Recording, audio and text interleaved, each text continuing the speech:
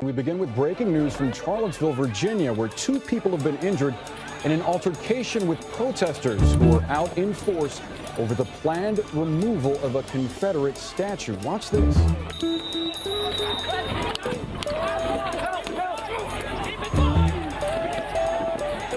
Hi, and welcome to Take a Walk on the Right Side, a podcast dedicated to understanding the key ideas, books, organizations, and individuals that comprise an increasingly transnational far-right-wing movement. Take a Walk on the Right Side hosts open and nuanced discussion between myself, Jesse Morton, once a jihadist propagandist, and Matt Heimbach, himself once a white nationalist and far-right-wing ideologue. Matt was considered by many to be the future face of white supremacy in the United States, particularly after the disastrous 2017 Unite the Right rally he co-organized in Charlottesville. Since then, however, Matt has departed the movement and has transitioned toward new understandings and beginnings. We seek to assist by providing a deeper, first-hand look at the threat the extreme right poses. We do so each week by analyzing the impact of key propaganda pieces, the impact they've had on creating a constantly mutating ideology and worldview that drives far right-wing movements currently. By including our personal experiences in between, we aim to document similarities across the myriad ideological strands of extremism. At the same time, we hope to encourage others not to be deluded by the extremist mindset of recruiters, and to leave if they are actively involved. Without further ado. So welcome back to another episode of Take a Walk on the Right Side with Matt Heimbach and Jesse Morton. We're here this week to discuss the second book in our series. This week we'll be covering Siege, which we mentioned a lot about in the past 2 previous episodes on the Turner Diaries. And in our coverage of the Turner Diaries, we discussed the patriot sort of militia movement influence that the Turner Diaries had. And we also mentioned a lot the name James Mason, who, very different way, understood the context and the historical unfoldings of the impact of the Turner Diaries in a light that created a sort of more extremist strand of neo-Nazism that, as Matt informed us last week, got a lot of resonance and a resurrection of sorts in the recent period. And he'll tell us about that today. So, but first, I'd like to welcome Matt, and I'd like to ask you, can you give us a little bit of a background that includes a recap on Siege, what it is, where it came from, who wrote it, and a little bit of a historical context so that we can begin our discussion?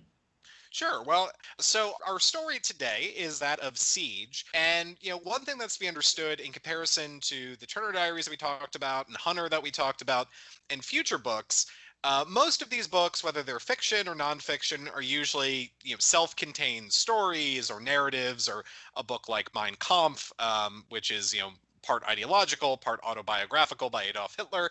They're very kind of self-contained stories, right? So Siege, however, is very distinct. Of course, James Mason, we've talked about before. He was involved from the time he was just a teenager, very, very young. He was in the youth movement of the original American Nazi Party under Commander George Lincoln Rockwell. Commander Rockwell, of course, gets assassinated, and he continues on being an activist in a variety of different organizations throughout, from the 1970s to the 1980s. But he writes a series of newsletters. That's what Siege essentially is. It's a collection of newsletters that were written on behalf of the National Socialist Liberation Front. And we talked about them before. One of the big things that made the National Socialist Liberation Front different is they rejected really engaging in politics at all. Of course, Commander George Lincoln Rockwell, he was famous for things like running for governor, protesting integration. He was very, very involved in political stunts. He came from a family of vaudeville performers. He was, whether you love him, you hate him, you have no opinion, he was very, very good in getting those kind of viral moments, 50 years before the use of that word would become popular, understanding kind of showmanship and show business of being flashy. That's the reason why the original American Nazi Party, why they wore the brown shirts. That's why they wore the swastikas.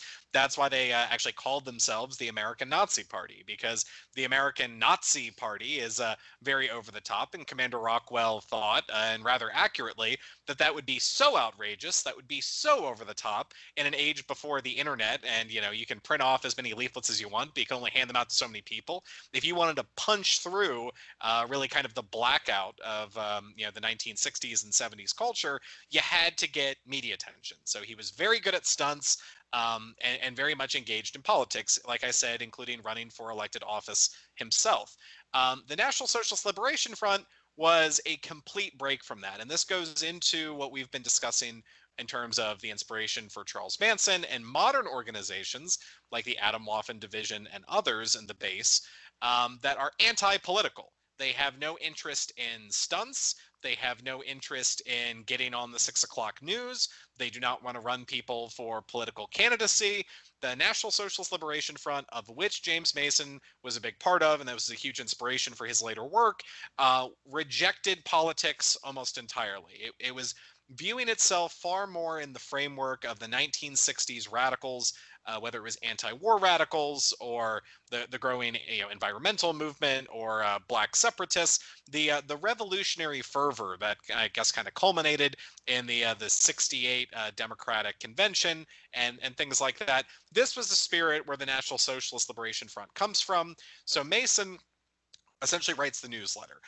So this long collection, he writes for multiple years until 1986. So he gets involved in the National Socialist Liberation Front and the ANP in the late 1960s. So we're talking a very long period of time, and he is writing this newsletter that becomes a collection which we now know as Siege. So it's one of the things about Siege is that it's not really a necessarily coherent insofar it goes from a point A to a point B to explain ideology, a story.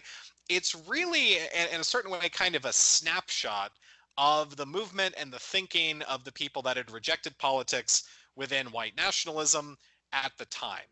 So it's a bit disjointed. It's very long. It's over 400 pages.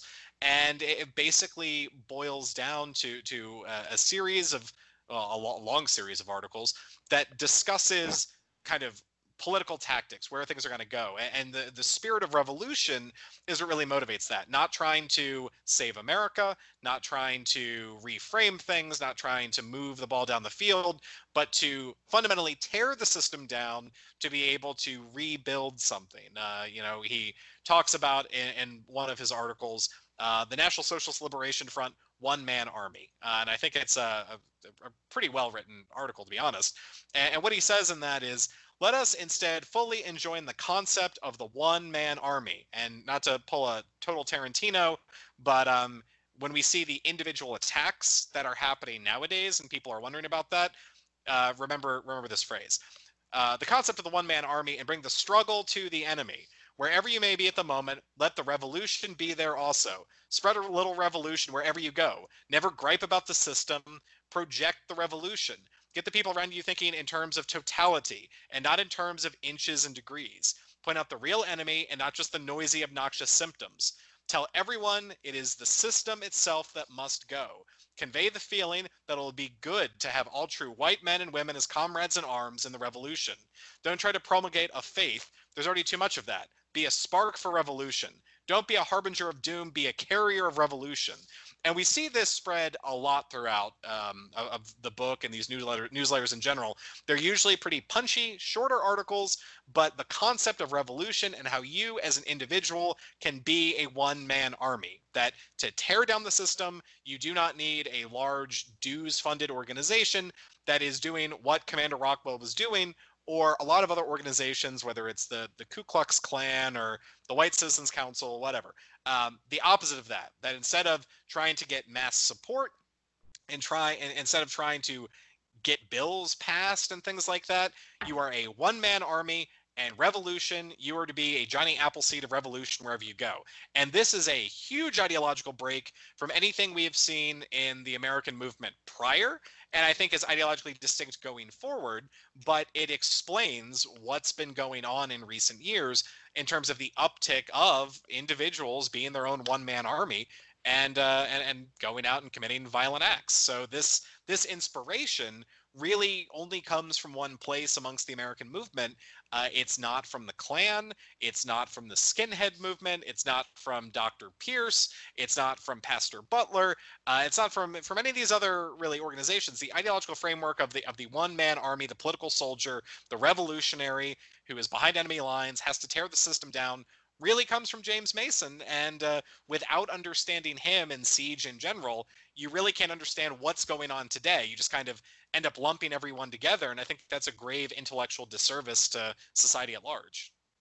Agreed. And thank you for that background. That was excellent. Stemming from there, let us dissect a little bit of what we talked about last week. Last week, you referred to the Mansonite, sort of jihadi neo-Nazi sector. And I think that that encapsulates not only just the progression of Siege as an ideological role player in the formation of the modern, more extremist one-man army approach or leaderless resistance model. But tell us about James Mason's relationship in a bit more detail than we had an opportunity to go into last time with regard to Charles Manson and the Manson family and how that manifested itself as a sort of archetypal ideology that really was certainly influential on platforms like Iron March, but then especially when Adam Waffen adopted Mason as like its godfather figure. Can you take us through a little bit about how that distinction and how that acceptance of Charles Manson, how did Mason and Manson interact? Why was that important? Sure.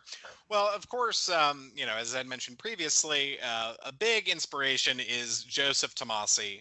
Of course, he is killed, younger than I am now, and the founder of the National Socialist Liberation Front. So there seems to be, there's kind of a loss of a bedrock, a loss of a center when Tomasi is killed. Which we see repeated throughout history. The American Nazi Party, of course, fundamentally falls apart without Commander George Lincoln Rockwell, just like the National Alliance falls apart without Dr. Pierce, the Aryan Nations falls apart without Pastor Butler, and so on and so forth. So Mason has never been a particularly charismatic individual. He's not so much like a leader of men. He's always really been kind of this sort of thinker. But going back into the early 1980s, he reaches out to former members of what we know as the Manson family. He starts writing and communicating, and apparently, based on a couple different reports I read, because I always like to fact check, in 1982, Mason actually, when he founds the Universal Order, it's with the consent and the input of Charles Manson. So as there's this big vacuum in terms of the movement and this ideological revolutionary sort of perspective, most of the movement continues on as it always has been. I mean, that's when you have Klansmen marching in, Pulaski, Tennessee every year with American flags and things like that. I mean, kind of the status quo, the beginning, the growth of the militia movement that we covered pretty extensively, survivalists, Christian identity churches that are popping up, and kind of communes doing their own thing. There's this big vacuum for this revolutionary perspective. So Mason begins reaching out to individuals of the Manson family, culminating in communication directly with Charles Manson, who of course is in prison. And a lot of this, his sort of perspective and information really kind of comes together. And this is really brought together, I think. There's one of the articles in Siege, which is revolution equals family. And one of the big things that's really kind of important is, again, we talked about the vision of Charles Manson to have the family, to cause a racial conflict, a race war, to hide, let the system destroy itself, and then come out and be on top. And Mason writes in the book, in this article, it can mean living underground, but it'll be more commonly mean living in a state of gradually moving further toward the underground, holding off Big Brother wherever possible, ripping off Big Brother wherever possible, dropping out of the slave market first, working toward dropping out of the system entirely, discarding the dead and false values and morality of the rest of the slaves, and doing only what you have to do in order to survive. It means raising a generation of children who are conscious of their race and conscious of the evil that dominates the mainstream of life. It means giving these children true values and real purpose, the things that they will need when the full-scale war takes place and about the time that they are reaching adulthood. The best long-range goal this strategy can have is our successfully existing, not as atoms, but as effective units, then tribes, communities, and finally again as a nation. This biological bond must live and build. It must survive while all forms of the system and government are diminished and blasted away. So what that is essentially saying is this is the ideology that Charles Manson put forth. This was his plan back in the 1960s. So as Mason is talking with Manson, he is talking with members of the Manson family and is getting this input, it's going directly into his newsletters in the late 1970s up till the mid 1980s. And the usage of phrases just in this article, pigs of the system, right? In one of the murders that were attributed to the Manson family, writing messages on the walls, pigs and stuff like that. This sort of rhetoric comes back 15, 20 years later in the writings of James Mason to inspire him. So fast forward to the semi-modern era, when people are discovering essentially James Mason, who has lived in obscurity since the mid 1980s, this book Siege begins to speak to them in a really meaningful way on platforms such as Iron March, because fundamentally, if these individuals are once again rejecting the idea of a political solution. They're rejecting to what Iron March is. I don't mean to cut you off, but for those that haven't heard the last episode. Oh yeah, well, first of all, they should go back and listen to the episode. So that's shame on them for not doing. But Iron March was a forum essentially that was established in the early 2010s and by a Russian actually, and it was a global network essentially of fascists. That was the principle, and the discussions of this idea. And then this is where these individuals kind of dig James Mason's writings up, which had not been a part of the movement discussion or ideology for decades. Even in the mid-1980s, I believe today that James Mason and Siege have far more relevance today than they did at Mason's heyday being involved in politics in the 1970s and 80s. So in terms of Iron March, these young teenagers mostly are getting together, discussing ideas, and one of the big ideas that they strike on is Siege. It becomes an ongoing meme. Read Siege. Have you read Siege? Doesn't even sound like you've read Siege. You would see that in comment threads outside of Iron March constantly as they were going out as these Johnny Appleseeds of revolution to spread the message of James Mason and to kind of build this family. I mean, again, this concept of a family to dig in with these principles, provoke the system in which the system will tear itself to pieces, and then from the ruins, like a phoenix, these individuals will rise up and in networks create a new society essentially. So Iron March breathes fresh life into Siege, and amongst it we see the formation of a large number of organizations, Atomwaffen, National Action, and others that really brings this message into the modern era. And so the distinction being that the synthesis between Mason and Manson pretty much fell flat. It disappeared, became really unimportant. And all of a sudden it gets its resurrection. Is the ability for Siege to get a resurrection because it's a well-written collection of works? Or is it that, in a sense, maybe Mason saw something coming with regard to the declination of culture and society, and maybe that synthesis made it all the more resonant and all the more powerful? Agree or disagree? Well, I mean, one of the things, one of the articles, too, in Siege is called Strike Hard, Strike Deep. And I think it's important because this whole distinction we've been talking about. Just the first paragraph and a half says, I am compelled at this time to add my voice to those few who have demanded that such things as Phase 1 activities must stop. Simply such nonsense as trying to make headlines, confront the enemy, or rally the white masses won't work, never has worked, and almost always results in merely revealing our weaknesses and making us look like idiots. The very strategy calls itself for numbers, which we do not have at this time.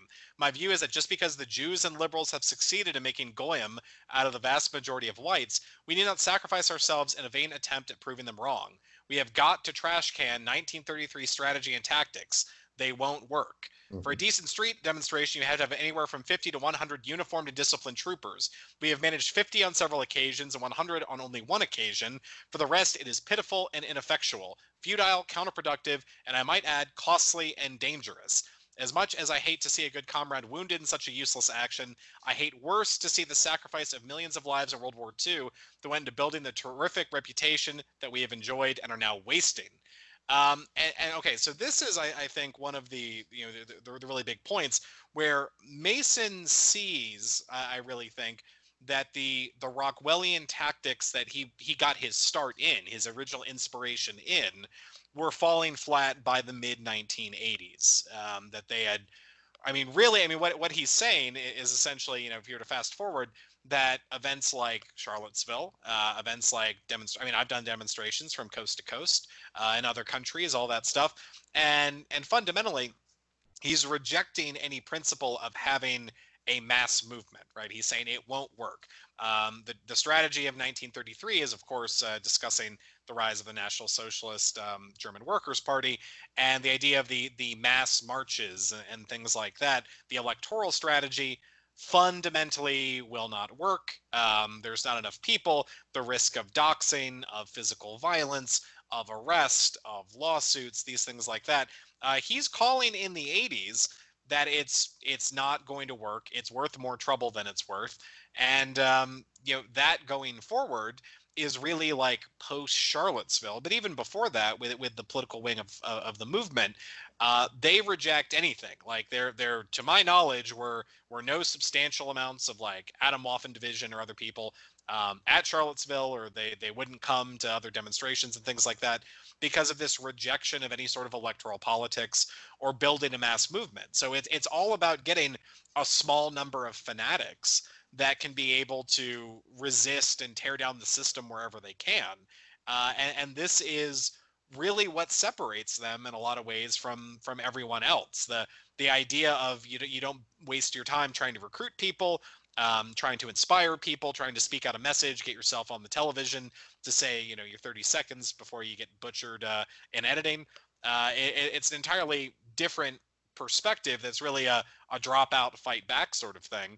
And it's played out into the grander, wide strategy. Very good. And so how much reading of Siege? I know that, the way that I see Iron March is very akin to when jihadism was trying to find its own narrative in a Western audience. There were forums that were discussion threads, just like Iron March, where it made for the opportunity for a much more sophisticated dialogue and discourse, and to root out sort of core ideas and to have heightened conversation. And then the shift into platforms like Facebook and Twitter and things of that nature doesn't necessarily facilitate that. But I think of it in the same way that when jihadism had to figure out the deeper conceptual questions of, for example, whether or not it was better to go kill a civilian on the street or to go travel abroad, and whether it was permissible to do so. And all of these sort of divisions and metastasizations occurred in a previous era about, we'll say 7 years before. We have the same thing, I think, occur on Iron March. But a lot of those discussion forum threads that were held on Iron March show a lot of ignorance, a lot of simplistic conversations, but they also show a bit of sophisticated blending and opportunity to sort of synthesize a lot of fascist doctrine and fascist influencers. But Siege really becomes influential from amongst groups like National Action and particularly Atomwaffen. How much reading of Siege occurred in those years in order to get, the young kids that went on to establish Atomwaffen in 2017 or whatnot? How much reading of Siege actually occurs, or is it just more a reference point where these individuals that are in this neo-fascist milieu don't necessarily have much contact with the actual writing of the book? They just know the book, they know its basic argument, and they sort of adopt it and run with it? Or how much is it really impacted the intellectual or cognitive strand of the people that we might consider to be the leaders of the movement, despite the fact that they probably were 19 or 20 at the time of considering themselves dabbling with intellectual issues like this one? Oh, no. I mean, Iron March was incredibly intellectual. I mean, for all the jokes and the memes and the idle conversations on physical fitness, or, my dog died, or, and things like that. I mean, there was a fraternity and a brotherhood for sure, but far more ideological than, I would say, basically all of the previous several decades of the movement, potentially like ever. honestly. I mean, for instance, you read like George Lincoln Rockwell's White Power or This Time the World. Those are books that are very easy to read. They're very simplistic in a lot of their ideas. I mean, and White Power, which I guess we could probably cover in one of our episodes. There's probably one of the most famous passages where you imagine that you're a Joe Sixpack white guy and you wake up and the race war has begun, and there's black mobs everywhere, and then you hear tanks roll up and the soldiers are here, but oh no, they're black soldiers, and your family is murdered and stuff like that. Like it's very kind of like over the top simplistic and a propaganda level that was not geared towards any sort of like deep thinking in any sort of like philosophical way. Versus, well, Siege and the things that come along with it really had a lot more to it. So no, Iron March, I mean, I argued, just personally from my own experience, I argued with people. I argued on Iron March. I argued with people from Atomwaff and other groups off on different platforms like Facebook and Twitter and stuff like that, back when I could have those those wonderful ways of communicating with the world. But no, like, they were incredibly well read. I mean, you go ahead and you put your average like 17-year-old shit poster for I don't know what else you want to call them on Iron March. They've probably read more than most of the quote unquote experts in studying the far right and stuff like that. They have read the obscure books. They had guys that were going ahead, like if they were Hungarian or Romanian, guys that were Romanian were translating original copies that they'd found from their grandfather or something of newsletters that the Legion of St. Michael the Archangel or the Iron Guard put out. Hungarians that were translating things from the Arrow Party and things like that. I mean, creating resources that didn't exist. And because of the ability of the internet, you're able to exchange these ideas. I mean, if you were a white nationalist in America in like the 1980s, I mean, what? You could read like a Klan newsletter, or you could read Rockwell's White Power. You could read a translation of Mein Kampf, maybe, but there really wasn't, and hasn't been for a very long time, a strong intellectual tradition. American white nationalism and white supremacy, I mean, looking back at the 1960s, especially like white supremacy, is inherently reactionary without a lot of intellect. Like we're organizing in this Klan chapter in 1960 to oppose black people coming to our school, right? There's not a whole lot of deep philosophical notions. No one's discussing Nietzsche. No one's discussing the Aryan spirit and the Kali Yuga and things like that. With the exception of maybe like Francis Parker Yockey's Imperium. In the post-war period, the American movement is very intellectually devoid, I would say. So Iron March, totally different. It was a pleasure, just because so many times you end up arguing with people in the movement that were just not well read, didn't have very formed ideas. And even if you in my experience, going up and arguing against Charles Manson's plans and stuff like that, it was so nice to have be arguing with people that had read books that were incredibly well read and well versed, that were encouraged to read materials from across the political spectrum. And of course, Siege is kind of the beating heart of this, to guide all the other actions and the sorts of organizations that would come from them. But for anyone to brush off Atomwaffen or Iron March or anything like that as just like reactionary, or it was a joke, or these kids were full of hate, and I mean, maybe some of them were, I mean, lots of bad stuff has come from them. So, but to distill it into a cartoon character sort of portrayal, which I really think dominates the American media narrative, and a lot of experts, when they put things out, the Iron March was incredibly well read, with reading Siege as a mandatory part and being able to discuss it, being able to not just get the broad concepts and the SparkNotes version, but to really dig in and then go from there in a variety of different packages. And with the lens of Siege, however, James Mason, like, I don't know. I heard personally that as of late, he had a conversion to Christianity, which might have changed his perspective. But looking back towards his reigns in the 1960s or 70s and 80s and such and onward, definitely in that white supremacist camp, like not a white nationalist that believes in the equality of all other peoples, a white supremacist that wants to kind of, dominate the sort of world. And then you compare that with writings of like Savitri Devi, who I think we're going to dig into in another episode, who of course was a Hindu National Socialist, that speaks very often about the equality of humanity, as each ethnicity, each nation is a different type of flower in a garden, and while they are separate, they are beautiful together, and that's what makes the garden, right?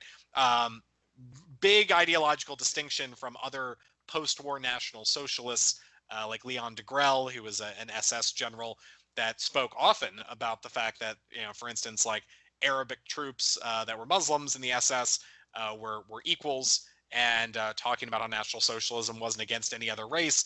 Mason's view of white supremacy is what colors the interpretation of pre- and post-war fascism and how it's applied in the rhetoric, behavior, even the propaganda styles for leaflets and stuff like that, which is very distinct from a lot of the other post-war movements. So yeah, no, Iron March was incredibly well read in my experience. I mean, there's dullards, I'm sure, on in every political spectrum, on any website or any group, whatever.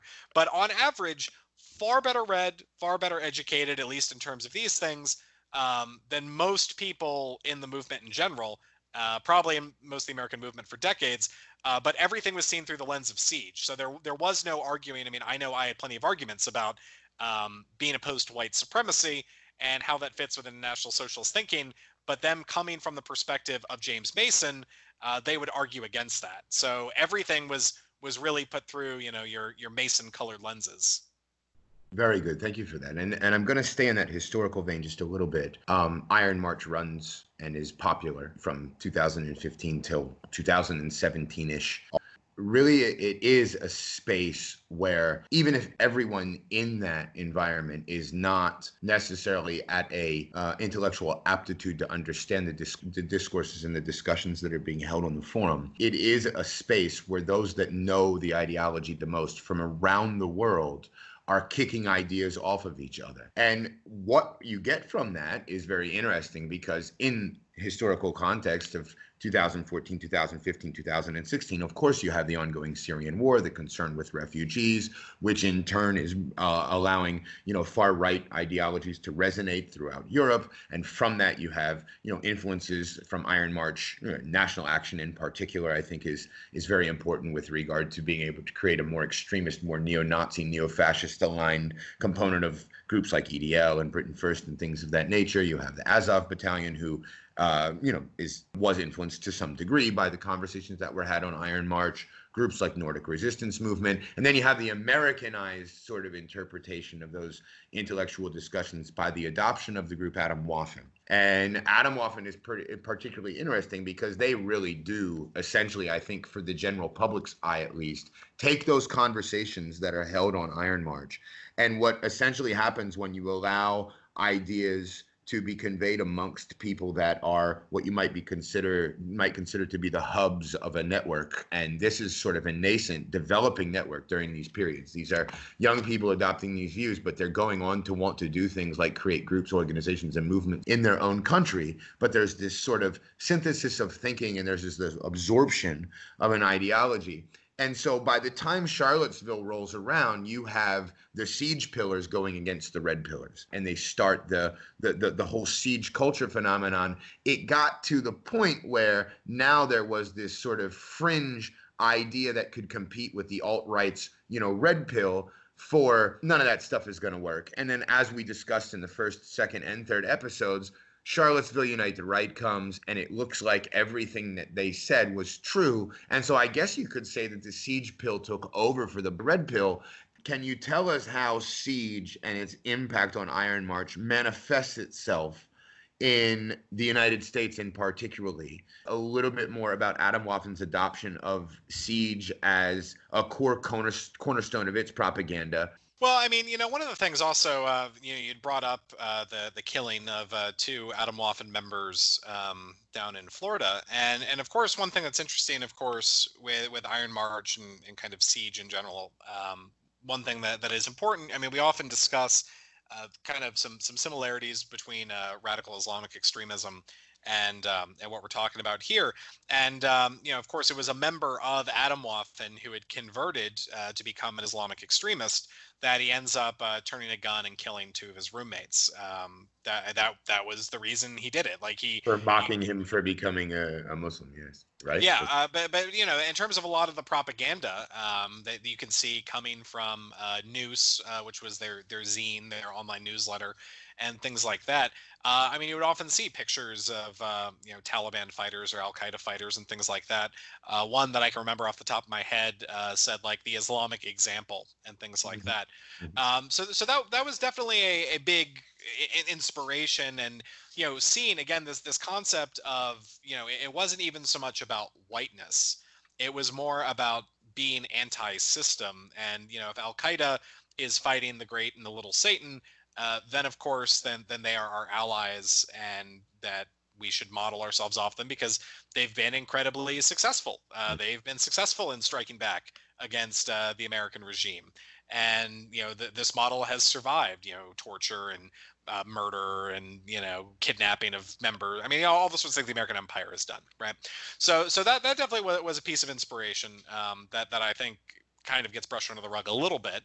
But in terms of like the siege pill versus the red pill, like 2017, like they, as I've said before, like they win the argument fundamentally, because if you can't run a political organization and go to a permitted rally with the permits upheld by a federal judge in the ACLU, and then you basically get sued out of existence, or your guys get arrested for defending themselves and stuff like that. And the media presentation is, the minds are made up around the country before any facts have been done. We have a very viral clickbaity sort of media. I don't think anyone's going to be offended by me saying that. And, that really does set the stage for the Atomwaffen guys following the model of Siege, going back and saying, here in 1985, James Mason said this, you dummies, like, didn't you read Siege? It said right here, you can't hold a public demonstration without getting a bunch of guys arrested, getting sued, being mocked in the media where no one hears your message. The courts will turn against you. Like, we told you this, we told you this, 20 years before we were born, sort of thing.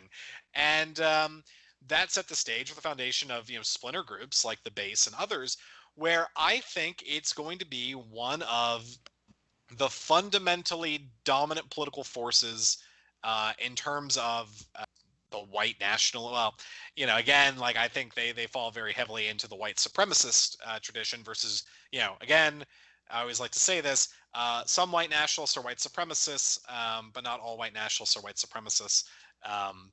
These are different ideologies in a lot of different ways, but I think amongst a certain vein, especially amongst young men that don't feel that they can engage the system but are angry, and some have legitimate grievances, others are dealing with mental illness. One of the members of Atomwaffen that's alleged to have killed a gay Jewish man was struggling with his own sexuality and might have been gay, and part of him being an Atomwaffen, he went and he killed a guy. He allegedly flat out murdered him in a park, and there's a whole lot we could dig into that about the internal dialogue and creating culture and family within a group. So you've got to live up to these certain standards, but having your questions about yourself and then it turning into rage, and then that costing someone their life.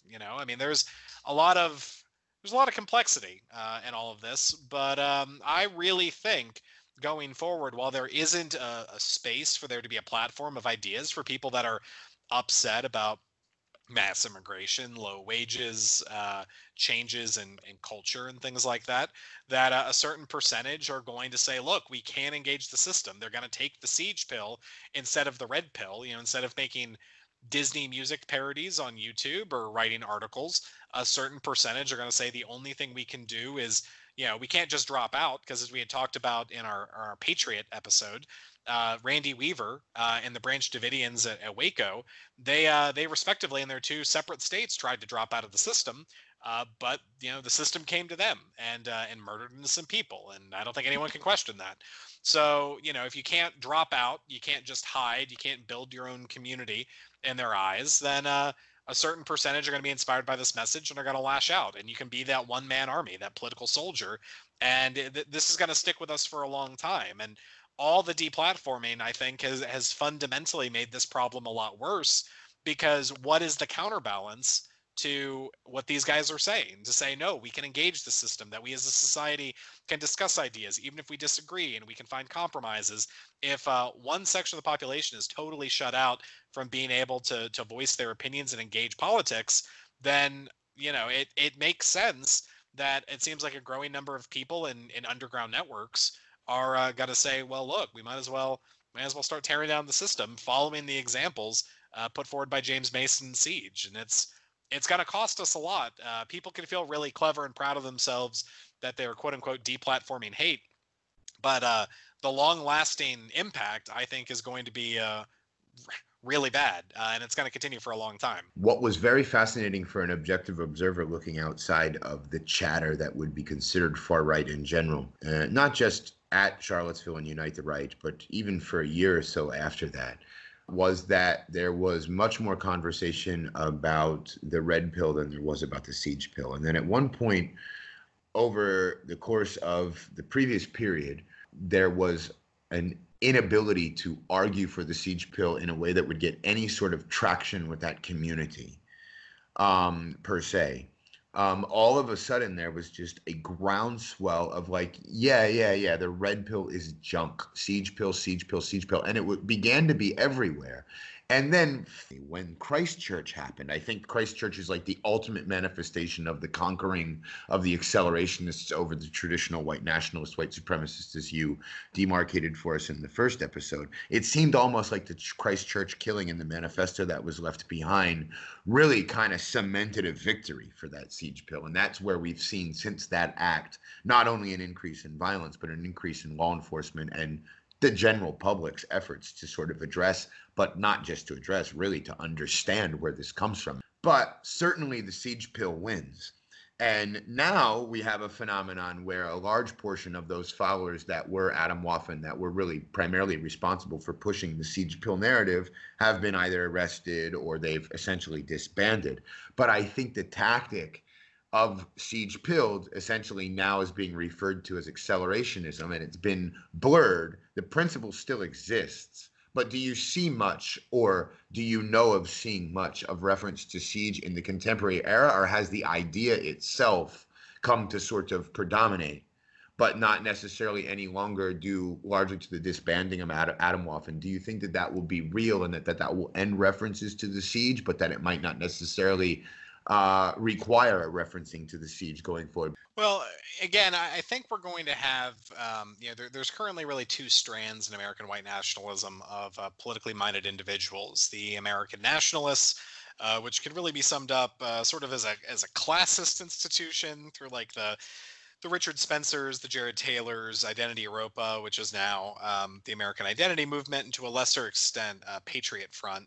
And then you've got the increasingly third positionist, larger amounts of national Bolsheviks, and really more left-leaning, politically minded individuals in the quote unquote Whig-Nat camp, which are separate, obviously being politically minded than this. But no, I mean, the siege pill is still here. I mean, the fact that after Atomwaffen, essentially before they were disbanded, they had gone defunct after their founder was imprisoned. Two of their comrades were killed.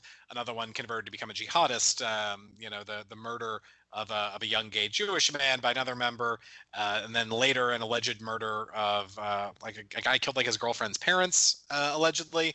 I think that case is still ongoing. I always like to throw allegedly out there.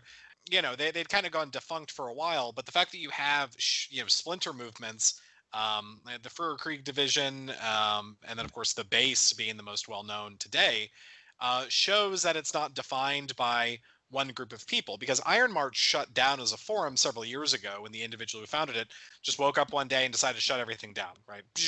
Everything goes away. But without Atomwaffen, without Iron March, you have multiple splinter organizations that continue to form and reform and are talking on Telegram and stuff like that. They really have no noticeable overlap with any of the political organizations that still exist, or individuals that are putting out, working within the system to some degree, but they're still here. So if it's not defined by, James Mason, his connection really to the movement seems to have been through Atomwaffen. So without Atomwaffen on the field, without Iron March as a network to discuss these ideas, they've already escaped containment. Essentially, the Velociraptors have gotten out of their cage, so there's not a whole lot you can do to get them back in, it seems. So I think it's going to be enduring because it goes beyond Atomwaffen. Like, Atomwaffen is no more. There is no Atomwaffen.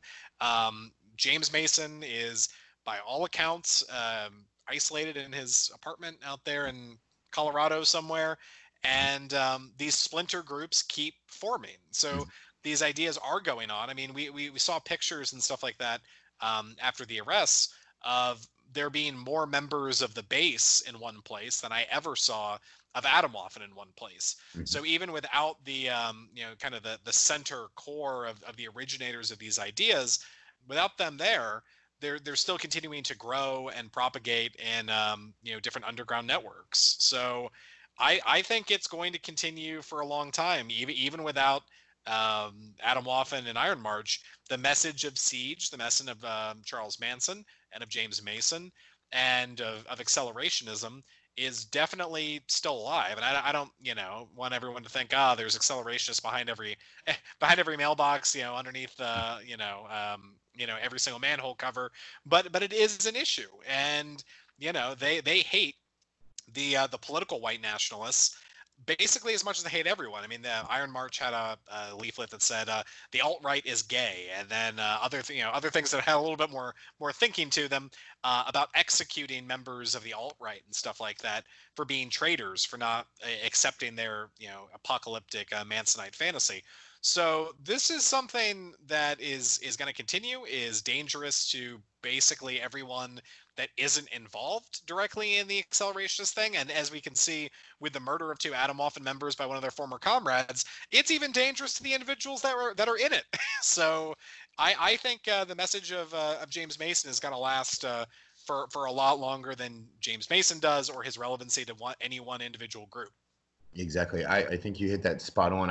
I also do want to reminisce on, an important argument that was happening even in Atomwaffen's own forums, where they were starting to identify the references and the constant references to Mason as like a Boomerwaffen component. And they had the whole Fissionwaffen video, which was very well done, quite impressive, was taking place on Telegram almost simultaneous. It was almost like an exact replication of the migration of ISIS and jihadists off surface web into darknet during this period. And you had this whole this contest amongst the youth who were really trying to implement a coup because they wanted to even go further than Mason in a typical fragmentation sort of splinter model that we see common in extremism. And I think it's only metastasizing further into the acceptable levels of wanton violence and the absolute non-reliance on anything that resembles, saving the system as it is. Absolutely a destructive tendency.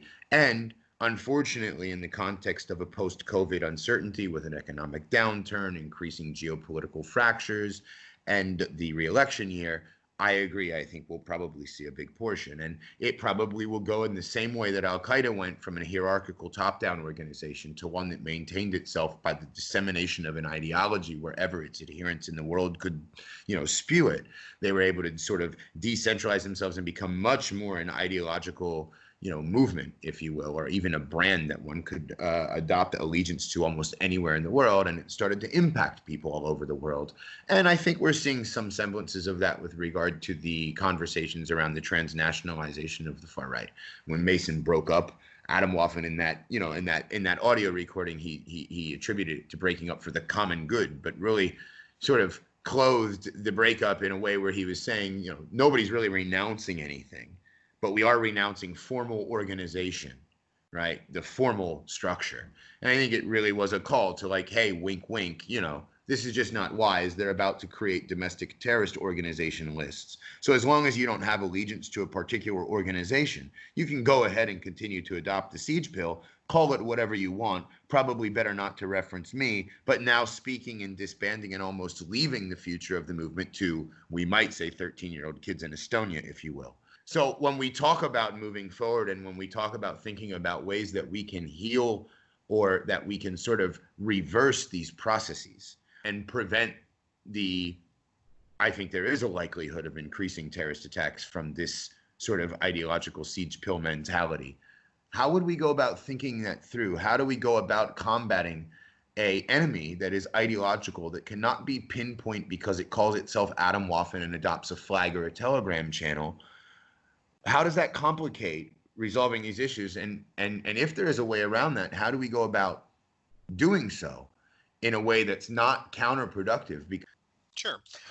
Well, I mean, I feel like one of the biggest things that again, we see with combating this issue is not going directly at it, essentially. I mean, looking at how European countries and Arab countries have worked to combat Islamic extremism is a really important way of doing this. I mean, I think things like community engagement of individuals, I mean, first of all, across the board, but that are potentially at risk to this, and finding ways for them to be able to engage the system, and not necessarily being a white nationalist organizer, but finding ways in their community to speak to their needs, whether it's housing, education, economic insecurity, loneliness, getting proper mental health care. I think we need to go at the root of this issue, and instead of trying to go right at it, because I mean, the thing is, if you just try and go right at it, you just create martyrs. It's whether individuals are imprisoned or whether individuals are killed in shootouts or whatever.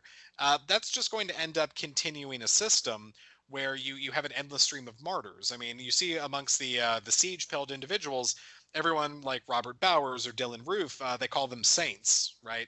The idea that they are holy individuals that are doing the Lord's work, even though, as we talked about in the past episode, a lot of them are big fans of Satanism. So I don't know, doing the devil's work. I know it sounds a bit nuts, but we're dealing with what we're dealing with. So, I mean, to just try and combat the problem directly is going to only force people more underground. It's going to create an increasing mythos of martyrdom, and where individuals are going to be motivated to be martyrs themselves. So that's, I think, a horrible strategy, absolutely terrible. That's going to make the problem worse. I think we need to be developing community programs to engage individuals that are viewed as at risk, to help them feel fulfilled, to make them feel like they're part of the wider society, to be able to listen to their grievances and be able to find ways to help them. Because if we don't do that, then, I mean, what? I mean, we've been fighting the war on terror now for almost 2 decades, and you know, the United States, and continuing its losing tradition of imperialist conflicts, you know, it has made peace with the Taliban and stuff like that. I mean, you know, the Islamic State might be gone as a physical entity, but it's still incredibly powerful around the world with the networks that have developed. And it's you can't just kill your way out of terrorism. Like, it doesn't work. Like, it has been tried and tried and tried and tried, and it just doesn't work. And it doesn't depend on what the ideology is. So I think inclusion, understanding, and government and you know, private entities' support of individuals to help them not feel so hopeless and worthless, and that the only thing that can be meaningful in their life is to become a martyr for Charles Manson. You know, like, that's the way to solve the problem. You can't arrest your way out of it. You can't shoot your way out of it. That's only going to embolden the fanatical individuals at the core of this and increase the problem. So I think engagement, love, and support, not to sound, you know, too hippy-dippy, but that's the only way that I can see we can begin to really seriously combat this problem. And that's a method that has seemed effective working in community, you know, poor Islamic communities in Europe and in the Arab world, of actually reaching young people, especially young men, and giving them hope, making them part of the team, making them invested, and making them care about their own lives. That seems to me the best strategy. I just want to talk a little bit about the future, not just for our discussions, but for our society. We are under a global pandemic, the likes of which we have never really had to deal with, and that have highlighted the interconnectivity of the human race and the global populace. We are also, as a consequence of that, slipping into an economic downturn that will leave with all estimates, probably not a very good economic scenario going forward. We have people retreating into more and more sort of protectionist economic policies. We still will reopen our societies and the global economy amidst a lot of fault lines for potential conflict, maybe the spark of a new Cold War, if you will, this time not just in reference to Russia there, but maybe even to China. And in so many ways, one can see the jihadists sitting back and laughing a bit, saying, look at how they waged a war on terror against us for 18 years, and now they're going to wage the very same war on terror against their own domestic populace, fighting their own far right-wing extremist problem. And finally, we're going to get to sit back and watch them fall and win this war of attrition that will create the void that we've been looking for. And I can tell you that that's certainly how the long-term al-Qaeda particularly, but ISIS strategists as well, are viewing things, and not to continuously go back and forth between the interrelationships between jihadism and the current manifestations of the extreme far right. But I think that accelerationism is an embodiment of what the jihadists wanted to lure us into with regard to this long-term war of attrition, or as bin Laden called it, bleeding you to bankruptcy, if you will. And now, when we open these doors up again and we start to move around, not that you've stopped moving around, you're still working and moving around quite frequently, but when general society opens back up, we're also going to be faced with an election, and an election that is going to have serious implications for how we move forward. Already, people on the left are, preparing for an armed insurgency amongst Trump, from Trump supporters in the event that he loses. The left is fragmented, with the far left factions of the Democratic Party unable to get their support around Joe Biden. We have a lot of different fault lines. We have a lot of different problems going forward. And now we have these protests, which are now being conflated. The same thing is going on, these what you might call, sort of conspiracy theorist militias / white nationalists is now being portrayed as sort of the more accelerationist strand. And inside of those movements, we have some evidence of individuals that have taken things recently into their own hands. When we come out of this towards the end of the year, and once we get into a re-election, how is this going to, in your thinking, how is this going to transform the movement, and what can we expect going forward under conditions of uncertainty as we start to grapple and reopen up after this sort of shutdown and quarantine? Well, I mean, I think the impact on the movement in general is all the above ground targets, which are the opposite group of people I think the law enforcement should be focusing on. If there is this big outcry against, why aren't you doing something? We've got to do something. I do see repression of the above ground political movement happening, right? Because there's only so many Atomwaffen cells that you can track down and things like that. And if there's this continual push, I mean, you can see how members of the Islamic community were treated post 9/11.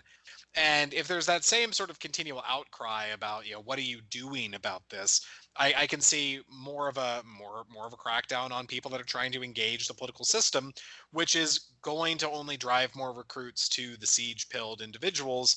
And I think we'll probably at some point see an uptick. I mean, add in the militias, which, I mean, the militias, there's a lot of multiracial militias. Their ideology is not so much racial as it is a civic form of nationalism and patriotism. But they, of course, there is a risk that they can feel that their rights are being attacked and that they're not being represented. And really what that is you've got a bunch of working class guys, for the most part, based on everything I've seen and read and heard, that are worried about their families, feeding their families, paying their mortgage, paying their rent, paying their car bill and stuff like that, keeping gas in the tank. And they're protesting to reopen because they're afraid for their families. It's economic insecurity. There's political instability and insecurity where people don't know what's going to happen going forward. The disconnection, atomization of individuals from communities at large. So we've got a lot of moving pieces with a lot of different factions of American politics. But I think the government's just going to keep being ham-fisted against people that are not dangers to the community. You might not like their ideas, but they're not a immediate or direct threat. but they're easier to catch because they're above ground, and that's going to happen, and it's going to increase the ranks of people that are more radical. And as economic insecurity continues, and people don't know if they're going to have a roof over their head. I mean, we've got tens of millions out of work and stuff like that. I think that'll make recruitment, and more important than recruitment, but mobilization of individuals for direct action more likely, because if you don't have anything to lose, you might as well.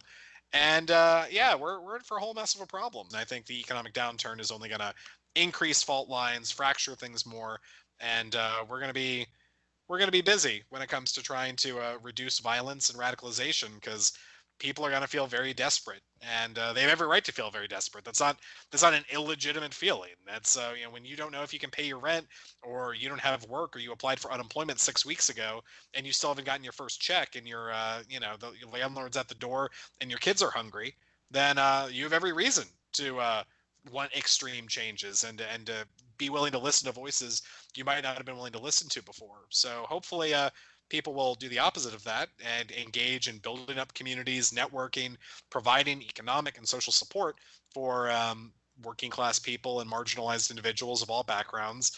And we can cut this problem off at the pass, but I'm not incredibly hopeful looking at the American federal government's track record. I think we do have to contemplate how to, we might say, put the siege pill back in its bottle, so to say. And it's going to be very, very difficult to do, particularly in the way that we're moving forward. We're going to continue with these conversations. Do you know where you're going to take us next week? Well, I guess since I referenced it, it might not hurt to go ahead and read White Power by Commander George Lincoln Rockwell, because as I mentioned, that's probably one of the most read books amongst the American far right. Going back to the 1960s, it really set up a lot of, the framework for a lot of the political-minded organizations. And, it would be nice to take a break from blood-sacrificing Satanism. So maybe we can scoot on over to the political side. But I think White Power by Commander Rockwell might be our next book for next week. Very good. Well, thank you, Matt, again for giving us your time, and we look forward to the next episode. Appreciate it.